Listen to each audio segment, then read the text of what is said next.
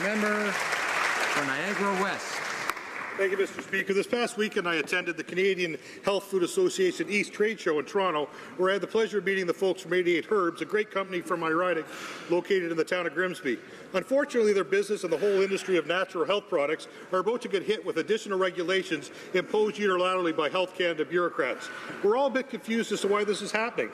There is already regulations in place which were introduced by the Standing Committee on Health after meeting with hundreds of witnesses over a 6-month review period. The newly proposed changes will see many natural health products regulated using the same rules as drugs.